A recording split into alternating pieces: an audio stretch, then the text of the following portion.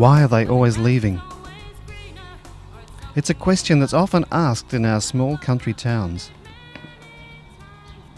The song features in a musical play that's part of a project called Small Towns, Big Picture. A project that over 8 months brought together 5 small town communities, a university, various schools and a group of artists. This video film follows the development of Small Towns Big Picture and explores the lessons learned in managing and nurturing a program that used various forms of art to complement research and community development. Lessons and experiences that are valuable to anybody or organisation that's involved in helping to build community. But I'm tired of saying goodbye. Why are they always leaving and I am left alone? Why don't they feel that there's no place like home? When the grass is always greener, or it's something they must do.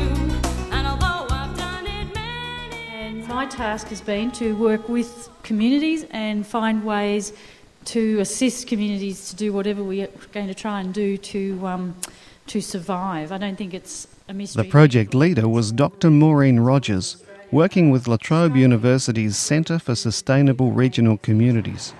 The concept was to provide people with a toolkit for measuring the health of their community. What we're really trying to do is develop benchmarks of sustainability. So a community that wants to develop itself and be sustainable both socially, environmentally and economically, they need tools with which to measure where they're at. So there's a notion of sort of like developing a sustainability dashboard, a suite of indicators that give more information than just your economic profile. The centre had already established a relationship with a number of small towns in central Victoria as the contracted administrator to a project called Building a Future for the Country. So Maureen presented her ideas to people from these small towns. But the response was less than enthusiastic. All of us on our committee found it very difficult. You felt sort of as if you were dragged in unwillingly in a way, and yet you wanted to be there because you could see a potential for helping your town.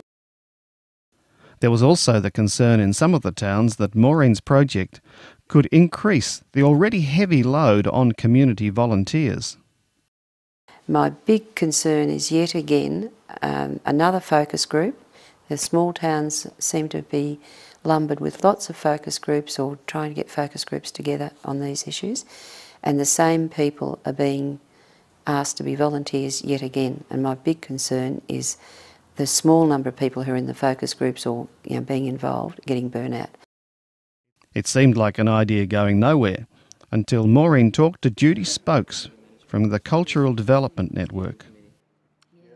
And the Cultural Development Network's point of view in processes like this is that by working alongside artists, by incorporating artists and their creative skills and their communication and community connecting skills as part of broader community building projects and social action projects, you can get better results, people have a better time, more people get involved, and the results can be expressed in meaningful ways to people, not just in more traditional, a report on a bookshelf that may certainly influence a government policy perhaps, but may not generate real benefits back to the towns. By using this strategy, Judy also saw this as a way of engaging local government in the project. When you look at the aims of the program and the aims of what La Trobe Uni is trying to do, it almost sits exactly with what local government's thinking is. At this stage, arts worker Malcolm McKinnon played a key role. Essentially developing an initial description of the project that we could use to attract some money to get the ball rolling, and then establishing a local reference group and consolidating some local interest in the project, and then working to develop a brief for artists and to get artists on board. Advertisements went into local papers and on request details were sent out. Artists were sought for 3 aspects of the project. These were social well-being, an ecological footprint and network mapping.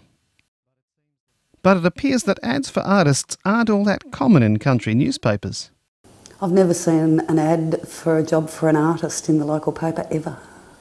And so I thought, artist, yes, well, I'm an artist and I'm a sort of technical person, and because it was about the network mapping that I chose to do, I thought that a website would translate this networking very well, because that's what the web is about, networks. And that's why I was excited about it. Anne was one of the successful applicants.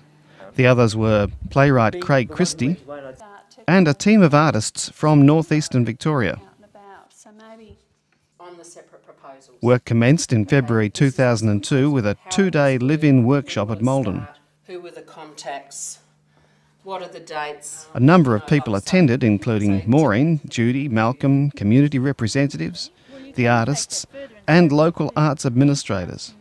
Important tasks included trying to simplify the language used to describe the project elements and work out just how the whole program was going to work. It seems to me we have to be able to articulate the other two projects in that kind of a way where the people from communities can go back and say, this is what we're doing. Areas I think I've got something, and others I'm still keen to take on board what I can pick out of the bones, if you might say. Yeah. So is it that you're not clear about what the outcomes are supposed to be? I'm pretty clear on the outcome. I'm not clear how we can utilise it. Right, okay. Yes, right. Yeah, so level of dissemination isn't still not. An important outcome of the workshop was the establishment of the steering group that included community members. This group met monthly. The North East team worked on the concept of sending out postcards explaining the energy footprint concept and inviting people to respond artistically on each card. The energy footprint task involved exploring the amount of tree cover needed to offset greenhouse gas emissions for each community. Response from the managing group to the postcards was quite positive, and a series of school workshops were planned. But eventually the long travelling distance, together with existing teaching commitments, meant that it became impractical for the 3 artists to continue with the project. Anne Maloney's project involved producing a website illustrating the connections between community groups and organisations. This information was gathered by sending out requests through the town representatives. It was then up to Anne to fashion the responses into a graphic form. You'll be able to navigate. Craig Christie's work started in April with the community cohesion focus groups. People were asked to respond to a series of 9 words and give a rating from 1 to 5 for their community. And discussion needed little encouragement. People come to these towns visiting on occasions. If they like the place, if they feel good about it, they might retire here and keep the place going. You don't have to worry about locking your back door. Taking your keys out of your carriage. Yeah, I had a Jag and they offered me poxy trading money on it. And somebody said, leave it in the yard and somebody will steal it. I left it in the yard for about 8 weeks. It just sitting there unopened and nobody ever stole it. I put the keys in it and left it for another month and nobody still stole it. And the go-getters say, oh, you can come and join us if you like. But they say it in a very matter-of-fact way, which is condescending in a manner of speaking to those that have all these insecurities. And you have this massive void. So it is that lifestyle. They come here and they see lifestyle. I think that's what's attracting Dalesford people to buying here is a lifestyle in the weekenders.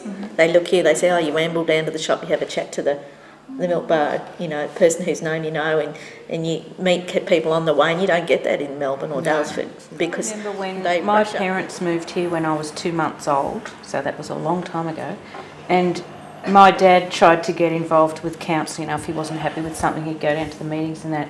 And he'd been living here for something like 30-something years at that stage, and someone called him a blow-in. How long does it take to become a member of the community? And parades and things. So I think the primary school was really good about it. They endorsed a lot of creativity within the children, but I think for older people, or teenagers, there's really not that much offered for them. But most people, don't really know who I am, so they just don't even see me really. Like, I suppose if I played football and was in the CFA and in the Lions Club. Apart from providing data indicating social cohesion for the various communities, the focus groups also provided the basis for Craig Christie's theatrical production.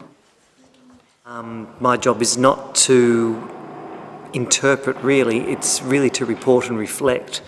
And it was just an interesting experience to sit back and listen to people and not to ask too many questions, but because of the way the workshops are organised, just to sit back and listen to what people have to say and try and get the common experiences and pick up their stories from that. Taking advantage of the time he was spending travelling, Craig fashioned these stories into a series of songs for his production. You can't just turn up and start messing around with the way we do the things we do round here. It's not the way we do it in this town. Coming up with key phrases for a start, that tends to be most important. Each of the songs would have started with just a phrase that I would have, in every case, has occurred to me while I've been driving around the place in between, because there's been a lot of driving involved in this. Just a musical phrase which I'd be singing over and over, drag out the tape, put that down, and would grow outwards from that. The musical styles have ended up being very eclectic. So I've got a calypso song in there. I don't know why, it just seemed to suggest itself. I felt also, because some of the material might be construed, and I think misconstrued, as being critical, my intention wasn't to criticise, but simply to reflect things that I saw. And so, to deflect the sense that it might be being too critical, I've used more whimsical or amusing musical styles to try and offset that. When they asked for my opinion, look what I did instead of keeping my big mouth shut and just nodding my head. I made a good suggestion, well, I thought it was okay, and then I kept repeating it so they'd see things my way, and they said, what? You want to do what? You want to change what? I don't believe I'm hearing this, you better sit and listen, cause it's not the way we do it in this town. You can't just barge in and start messing around with the way we do the things we do. I was more nervous about presenting material from this show to its audience than I think I've ever been about presenting anything. I've had I suppose, time to worry about it, and also because the compounding problems of trying to organise everything, all the administration that's going behind it, you tend to lose sight of what's actually there for. Originally I was employed or commissioned as a writer first and foremost, and this sort of gets back to doing that, and to find from the audience that, yeah, they understand it, and I've done all right by them so far, has been enormously encouraging. Yeah, it was great. I'm a happy boy right now, yeah. Once Craig's script was complete, the next stage was to audition for singer-actors. The big challenge here was to get people to come. It's really providing some challenges in terms of making sure that all the right people know. And despite our very best efforts of getting information out there and things like that, a constant cry is always, oh, we don't get enough information and we aren't told enough. But I don't know the answer to that. You've only got what's available, and the best thing still is the Bush Telegraph. Word of mouth is the way to get information out there. But of course, the people who are spreading that information, you've got no control over what exactly is the information they're spreading. And I've even this week been dealing with some misinformation that's been circulating about what the project is and what's going on. So yeah, it's a fraught business. I don't know what the answers are, apart from perseverance. And obviously the things that do work are getting key people who are enthusiastic and well connected enough to make the difference. The godsend that I've had for, particularly around this region here, is Faye White's involvement. She's just so well connected and so well respected. And now that she understands what the project is and what I'm doing, getting her support has been just vital. It was really important to do the groundwork in locating people in each place who might be interested to go. People don't respond to ads as a rule. They respond to word of mouth and story and to people.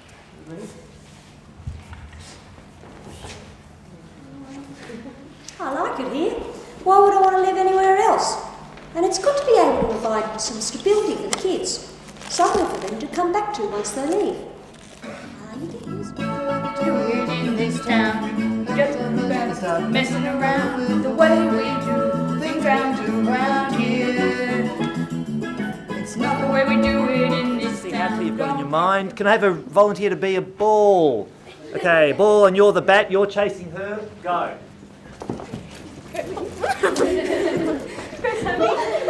And write on the piece of paper just a paragraph introducing that character. So, for instance, who's arrived in this town that we know? Roxy! Roxy! My childhood, half a moment spent with... But then he relaxes down.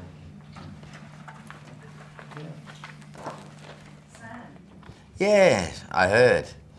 He's in Trev's class at school. It's him I've come to see about, actually. Oh? Yep, see, I'm coach of the under-16 footy team. And I was wondering if he'd be interested... Got the talent, got the people. I think if we've got a representative, at least one representative from each town in the casts, and we need to balance that with making sure we've got the best possible cast to do the show justice. So those sort of things got to be taken into consideration now. Rehearsals were organised over a series of 3 weekends. A twilight town, a no-fright town, a we'll feel safe and happy on a dark night town. There's a lot to be said for feeling safe in your bed. It will keep your nerves from fraying. It never changes. That's what I love about this place. It never changes. Things are just alright where we are. And Debbie, that's why we're staying right where we are. Then Sam, and nothing's going right where we are. Then Terry, yes, everything's alright where we are. And things are just alright. I'm saying right, and nothing's going right.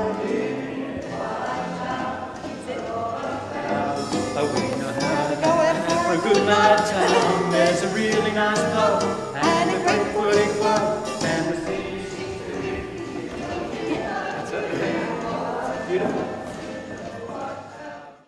While the musical production was evolving, there was a new face on the scene. Andrea Hicks, herself a community artist, had been employed as a much-needed coordinator for the project. An important first step for Andrea was to set up a new approach for the Energy Footprint project. And rather than advertise, the decision was to seek and employ a team of local artists. I was looking for artists that were very professional in their field of art, so I needed professionals on board, but more than that I needed artists that had an interest in the community and had an interest in working with people as opposed to just doing their own work in their studios. The selected artists included photographer Donna Bailey, printmaker Tiffany Titchell and potter Judy Lorraine. In addition, another local artist, Anna Ashton, was employed to work on street banners promoting the project. All of these activities were to form the basis for a series of school workshops that community members were also invited to. The banner-making workshops involved students illustrating a number of the words used in the social cohesion focus groups.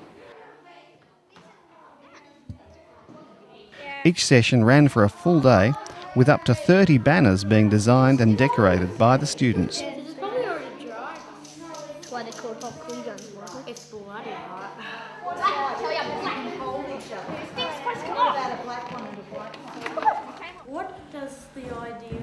With the energy footprint workshops, first there was discussion about the impact of energy use.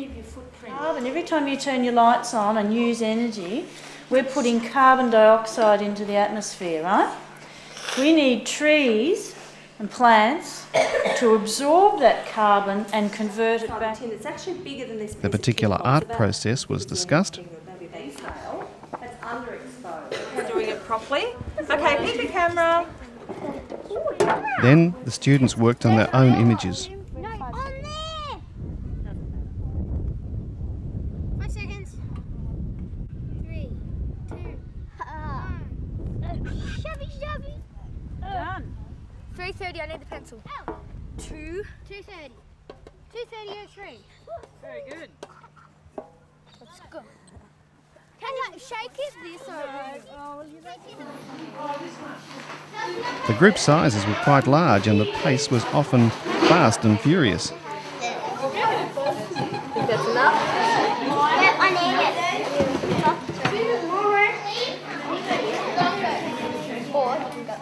Yes! Superb! You know, I'd put the sponge in and damped inside and then press that in. The results that were produced in such a short time were quite a tribute to the Small Towns Big Picture team. It's very, very difficult, and I'm sure all the artists would say this, it's very, very difficult to work with large numbers to produce, to get an outcome. You can't expect to start something at 9 in the morning and finish at 5 at night and have something to show for it that's really great. And when part of the reason I think I had quite good outcomes was the medium I used. It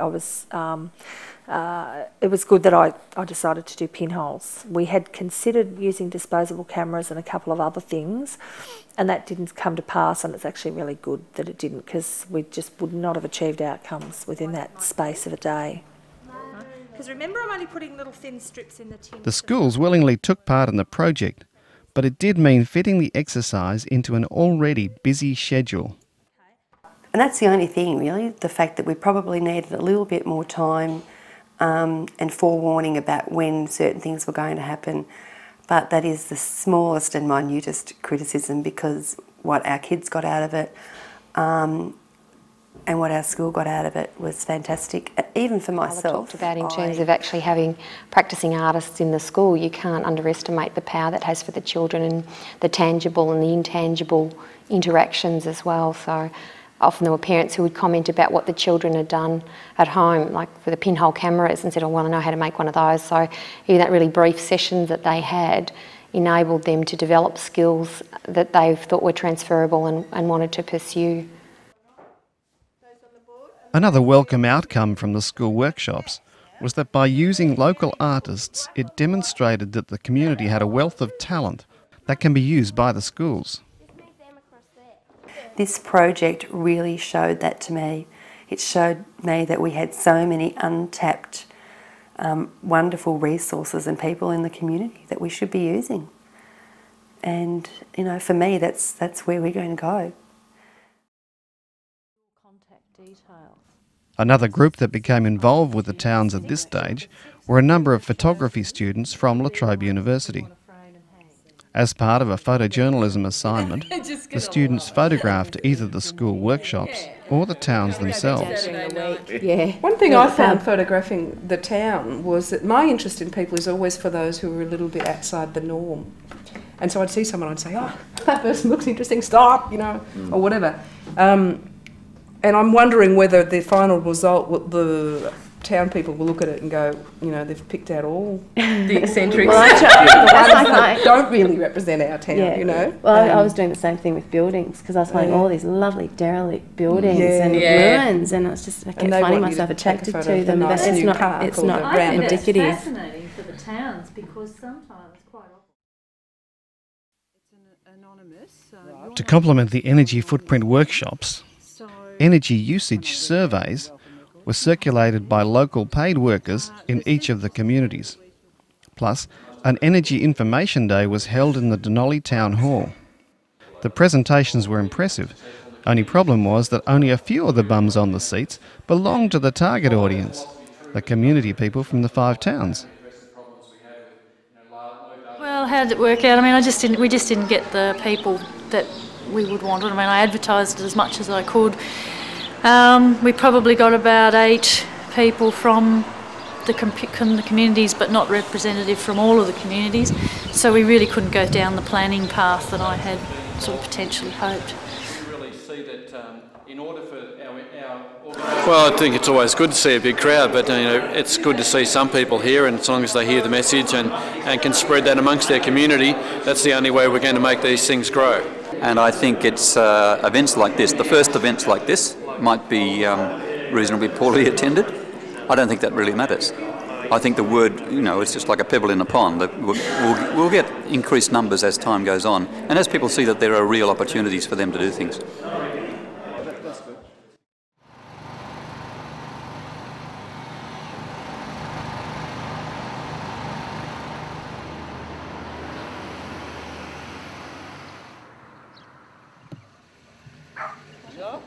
The major event for the project was a series of exhibitions and performances in each of the towns.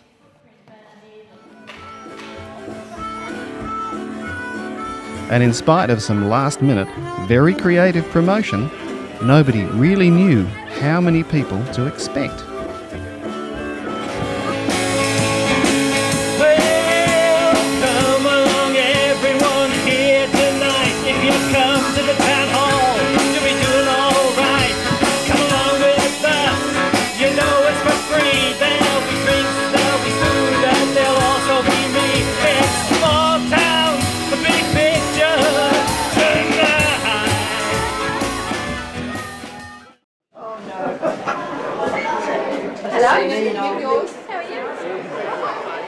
Melbourne in on the Dunolly one, because Melbourne Community Bank set up the banking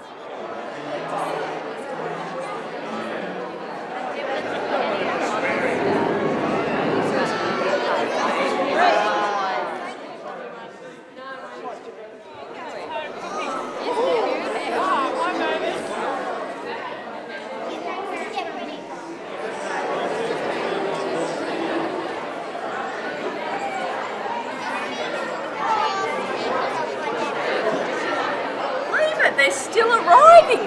It's unbelievable.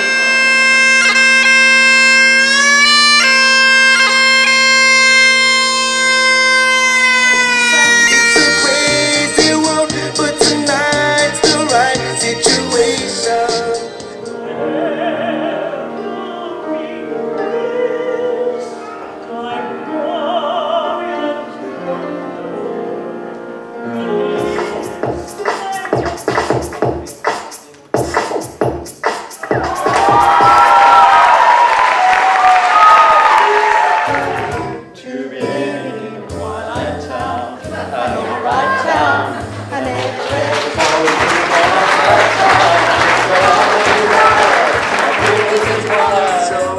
Things my way, but they said, what? You want to do what? You want to change what? I don't believe I'm hearing this, you'd better sit and listen, cause it's not the way we do it in this town. You can't just come in and start messing around with the way we do the things we do round here.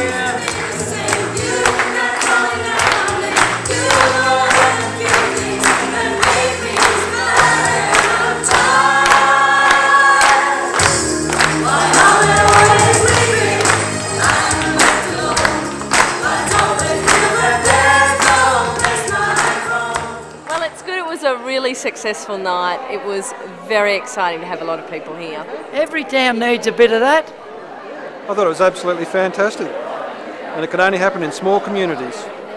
I just thought it was a brilliant production of and a great coming together of people and celebration of small towns. I just thought it was terrific. Knocked me out. I thought it was real cool because all the young kids and everybody were joining in for it.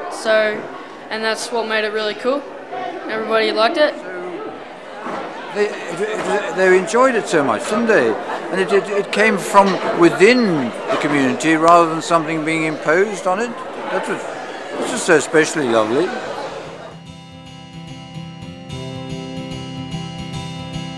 It is more than a pastime. It is much more thy far.